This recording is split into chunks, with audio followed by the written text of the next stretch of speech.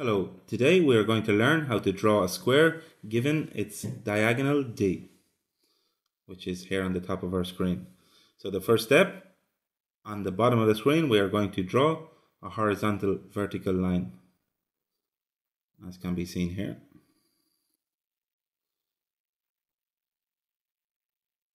Which we will call R. So the next step is to draw a perpendicular line on the left hand side of this line at 90 degrees, and we will call this line S. And where the two lines intersect will be our first vertex of the square A. So now, setting our compass on vertex A and with any certain radius, we're going to scribe an arc to cut the two previously drawn lines at 2 points. So now, with the same radius, we set our compass on the intersection point and we scribe an arc, as can be seen here. And now, setting the compass on the other intersection point, we scribe another arc to cut our previously drawn arc.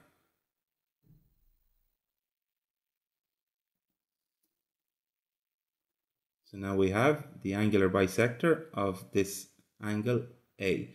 So we are going to draw a line from vertex A and elongate it, as can be seen here.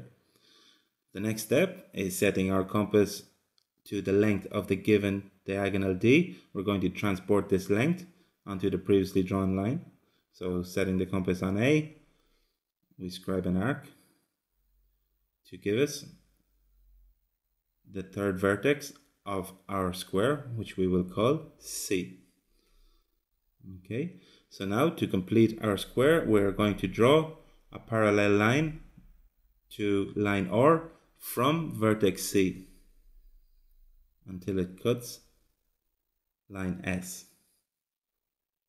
at our fourth vertex, which will be D. And again, we're going to draw another parallel line to line S from vertex C until it cuts line R at our second vertex, B. So now we have our square. We only have to outline the square with a thicker line joining vertex A to D.